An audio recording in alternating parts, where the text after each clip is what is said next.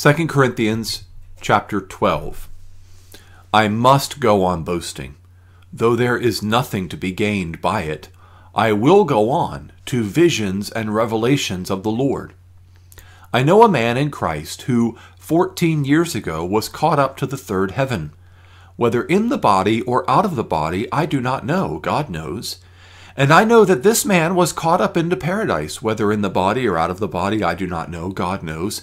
And he heard things that cannot be told, which man may not utter. On behalf of this man I will boast, but on my own behalf I will not boast except of my weakness. Though if I should wish to boast, I would not be a fool, for I would be speaking the truth, but I refrain from it, so that no one may think more of me than he sees in me or hears from me. So to keep me from becoming conceited because of the surpassing greatness of the revelations, a thorn was given me in the flesh, a messenger from Satan to harass me, to keep me from becoming conceited. 3 times I pleaded with the Lord about this, that it should leave me. But he said to me, "My grace is sufficient for you, for my power is made perfect in weakness. Therefore I will boast all the more gladly in my weaknesses, so that the power of Christ may rest upon me. For the sake of Christ, then, I am content with weaknesses, insults, hardships, persecutions, and calamities. For when I am weak, then I am strong. I have been a fool. You forced me to it, for I ought to have been commended by you. For I was not at all inferior to these super-apostles, even though I am nothing. The signs of a true apostle were performed among you with utmost patience, with signs and wonders and mighty works. For in what were you less favored than the rest of the churches, except that I myself did not burden you? Forgive me this wrong. Here for the 3rd time I am ready to come to you, and I will not be a burden, for I seek not what is yours, but you. For children are not obligated to save up for their parents, but parents for their children. I will most gladly spend and be spent for your souls. If I love you more, am I to be loved less?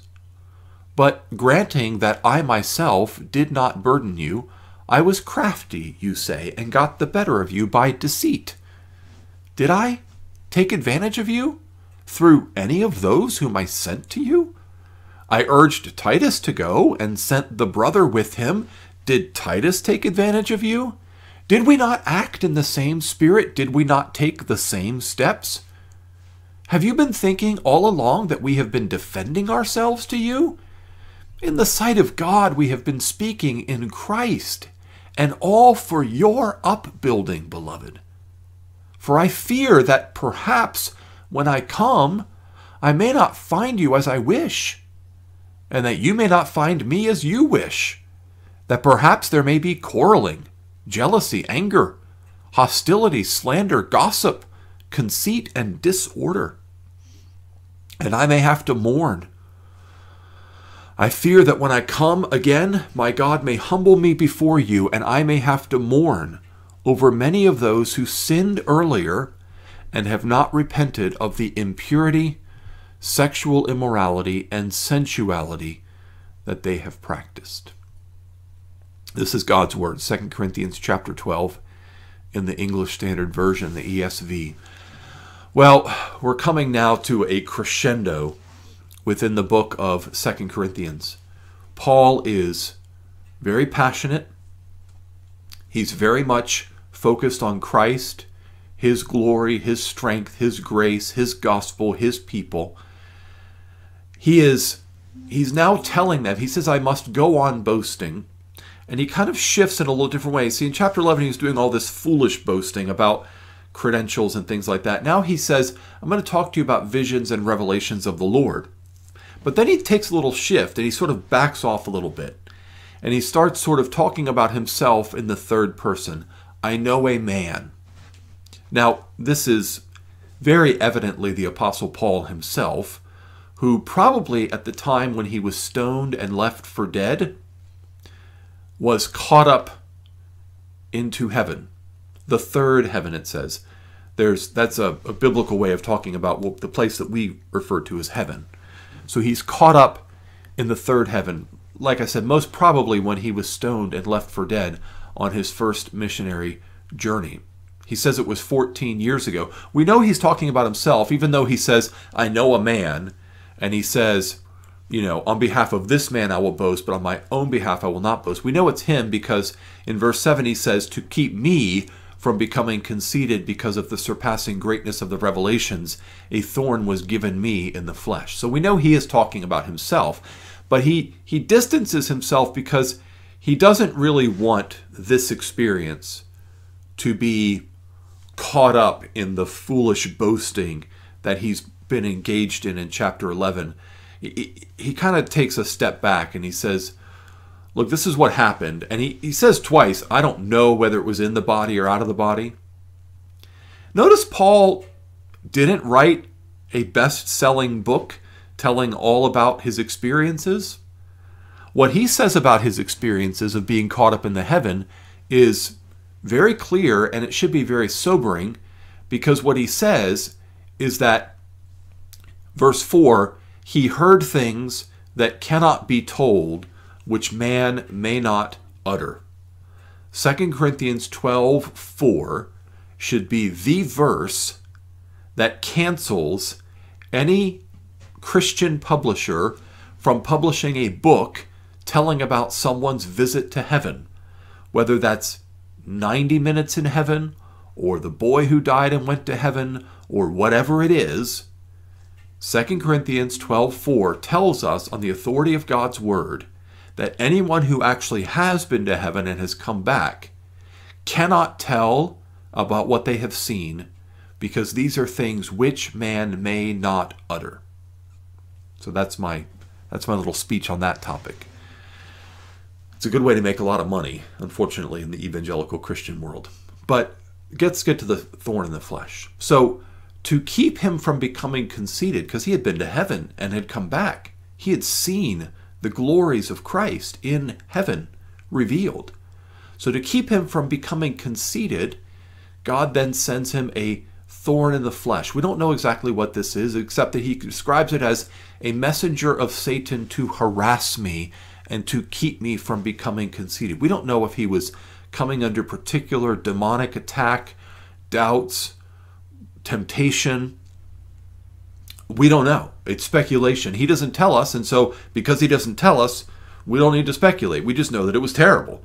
I mean, you don't describe something as a thorn in the flesh, a messenger of Satan to harass me, if it's something that's mild or easy, especially the fact that he pleaded with the Lord 3 times that this should leave him, and that God said no. God said no. If you've ever prayed something to God earnestly and sincerely and had God say no to you, let these 2 examples from the Bible stand out in your mind. When Jesus prayed in the Garden of Gethsemane, Father, if it is possible, let this cup pass from me, God said no. God answered no to his own son when his son said, if it is possible, let this cup pass from me, because it wasn't possible. And Jesus said, nevertheless, not my will, but yours be done. And then God told the Apostle Paul, who wrote half the books of the New Testament, most successful missionary in the history of the church, and God told the Apostle Paul no 3 times.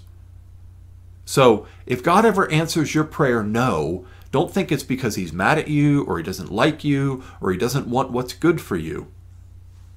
This thorn in the flesh was good for Paul because it showed him his weakness, and it caused him to depend ever more on the power of Christ and not on his own strength. He could very easily have relied on his own strength. We can all too easily rely on our own strength. But God sends us weaknesses, insults, hardships, persecutions, calamities. We read those in verse 10. So that when we are weak, we depend upon Christ, and in Christ we are strong.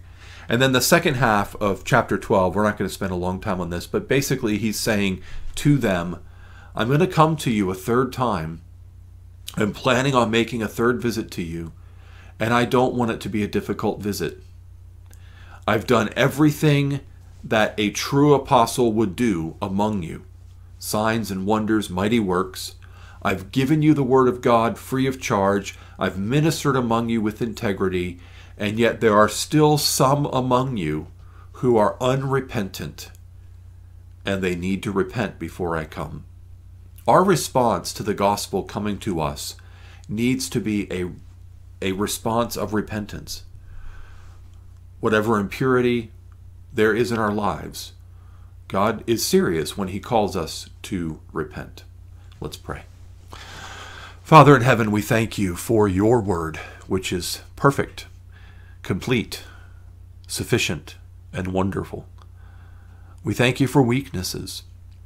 We thank you for times when we don't get our way, when our prayers are not answered the way we would want them to be answered. Those times are painful for us, Lord, but we thank you for them because you are at work to show us your strength in our weakness. So help us to be content with weakness. And Father, give us the grace to repent of those things in our lives that are impure, selfish, unpleasing to you. Give us the grace to repent. We love you. We thank you for your love for us. In Jesus' name we pray. Amen.